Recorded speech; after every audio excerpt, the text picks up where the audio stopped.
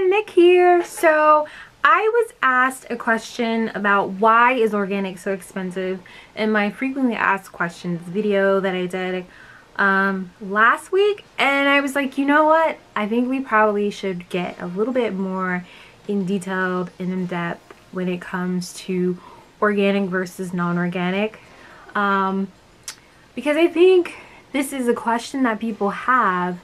And you know what? Let's talk about it. Let's really get into organic versus non-organic. So what does it mean to be organic? Organic means, it simply means that food has been grown, fruits or vegetables have been grown without the aid of pesticides, to help deter insects, because insects like to eat too, and if you're growing fruits and vegetables, they are going to be attracted to it because that's what they eat. Here's something that I always remember now, and I remember when I heard it, it didn't really make sense to me, but now they do. Now it does. That you only want to eat produce that has been eaten by insects, and that's also a really good way to tell whether something is truly organic. And the reason why is you want to be eating things that insects would eat too, because insects that are eating vegetation, it would denote that that is a healthy thing to eat. If it's healthy for insects to eat, it's probably healthy for animals to eat as well. And that is within reason. Don't go out there and eat poison ivy. Within reason, guys, okay? The question that I got asked was about why is it so expensive, and I kind of went through a little bit about why it's so expensive, but I wanted to go a little bit more in depth and talk about it, and also talk a little bit about my experience growing organically, or growing organic food versus non-organic food. So I said in my video too that I really do feel that people should be required to grow food, to see what it takes to grow from seed to plate, because it gives you a really good perspective and insight in terms of the time and the effort that it takes to grow a cucumber. It takes time and effort and care. You know, from seed, you plant the seedling, you have to water the seedling daily, you have to make sure that the seedling has everything it needs, the nutrient it needs in the soil that it's being grown on. It needs access to the sun so photosynthesis can occur, so it can grow and become a full-on cucumber plant that grows into a vine. That takes time. That takes a lot of time and attention from a farmer. So as someone who is essentially a farmer, it takes time from a really tiny seedling to a really bushy cucumber plant that has vines. It takes a lot of time and effort. It takes the resources of watering the plant, making sure that insects don't eat your plant, and just being very nurturing and loving towards your cucumber plant or whatever produce you're growing. So that's one reason why organic costs more.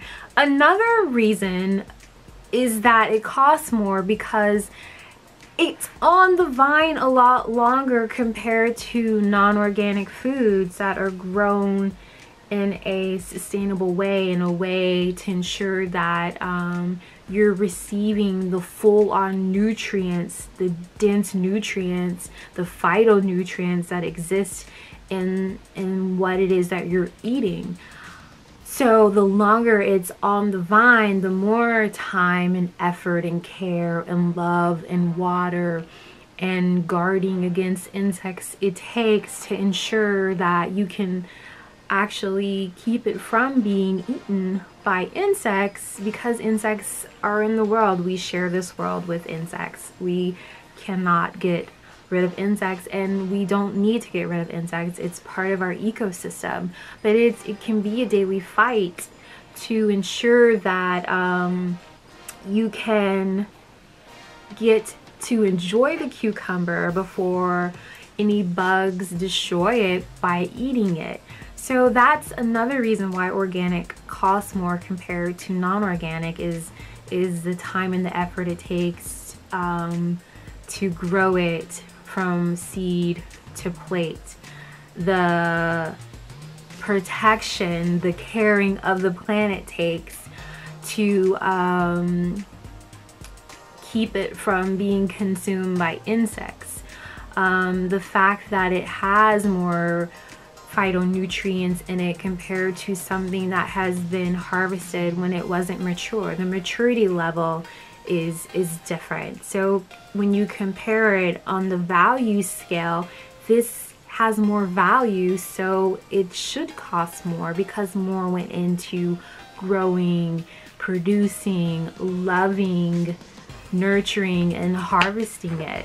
So that's why organic costs more. That's why organic is so expensive, and that's one of the differences that comes with organic versus non-organic. So do you have to eat everything organically?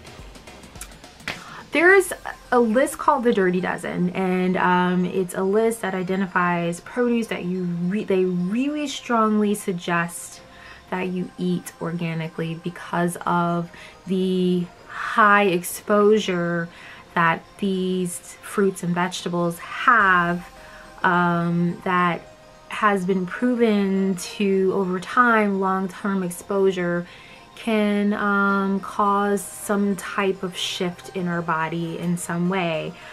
It will affect you over long periods of exposure. So I actually talked about that on my blog site last week, so you definitely can go over there and look at the list, the Dirty Dozen. They call it the Dirty Dozen, and see what's on the list. It's a great way to start there. Start with those 12 things and trying to buy organically.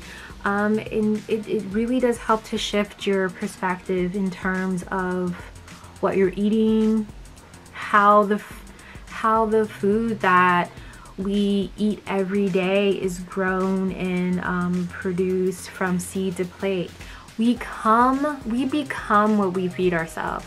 So if we're feeding ourselves pesticides that are toxic, if they can kill an insect, insects are, yes, they're smaller. So if you think about how powerful pesticides are to kill a little tiny insect, over time you're eating this produce that has been treated with pesticides. It's long-term exposure. You're exposing your body to it. It builds up, it builds up, it builds up, it builds up. It has far more of a negative impact on your body long-term compared to eating certain fruits and vegetables that are on the Dirty Dozen that I really do feel that can affect you in some way. You become what you feed yourself, and there's tons of studies that talk about the negative impact on autoimmune disease in eating these non-organic foods that we're consuming on a daily basis. So you become what you feed yourself. You really do become what you feed yourself. Our body takes in the things that we feed it, and it becomes a part of us on a cellular level. And when you become that, it shows on your skin. Your skin is a direct reflection of what's going on internally.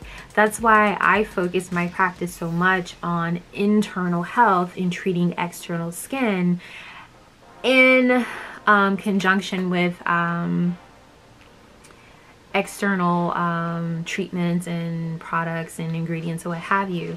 So that's why there's this talk of organic versus non-organic, why organic costs more. I hope this helps to kind of explain it a little bit more. I know a lot of people have a lot of questions like, why should I buy organic? What's the difference? Why is it so expensive? Why should I spend more money on it? What are some ways that I can shift to start shifting towards buying organic? So I hope this video has helped answer those questions in some way. If not, if you have a question, just let me know. So what I want you to do is tell me down below, comment down below, what is your favorite vegetable as a child that you didn't like, that you kind of like right now. So thanks for watching, and give this video a thumbs up. And don't forget to subscribe, and I will see you guys soon for another video, and I hope you enjoy your day. Bye! Thanks for watching.